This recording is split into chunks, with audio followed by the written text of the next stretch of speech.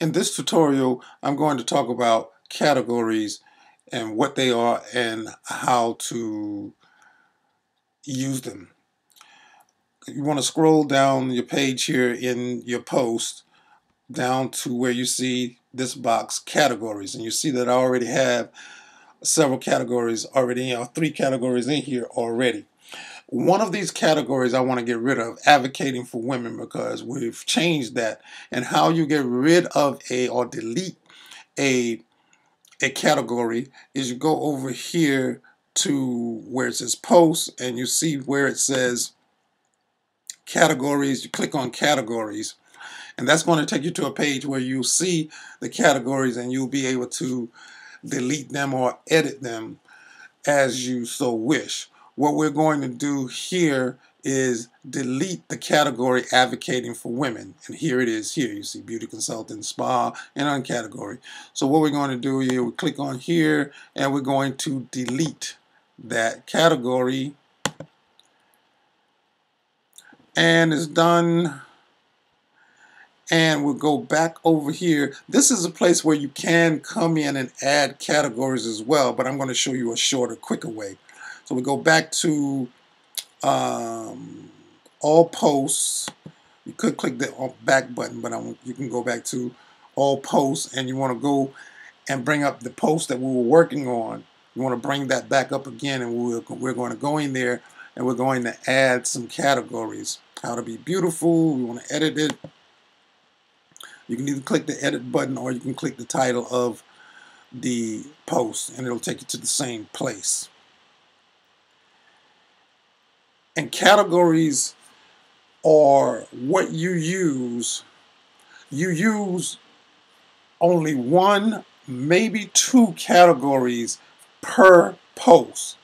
You don't add a ton of categories. Okay, now you see over here in the categories, the advocating for women has been taken out. Now, this is how you add a category. You go here where it says add new category, and we're going to put in women of excellence. And you simply hit the return or enter button, and you'll see that it will pop up there. You want to add another category, lipstick. Oh, let me see. Add a new category, lipstick. I'm just making up some to just put some categories in there so you'll see how they populate. Makeup. And you see those categories are there. Now, when you get ready to publish your post, make sure you have designated which of the category or categories you want the post to show up in if someone searches. So this particular topic is how to be beautiful. So we can use, we want to uncheck uncategorize, and we want to, let's say, unclick lipstick and women of excellence, and we're going to make makeup the category, and that's the category that will show up.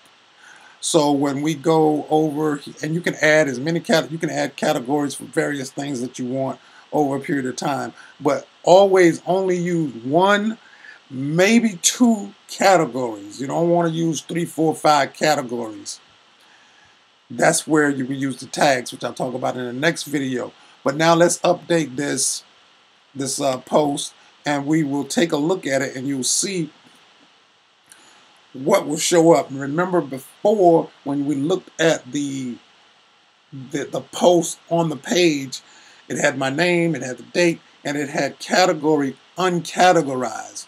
Now we're going to see makeup over there. So if someone comes to your site and they want to find out information about makeup, they can do a search for makeup, and it's going to bring every item that you have, or post that you have made, where you have where you have used makeup as the category. So let's view the post,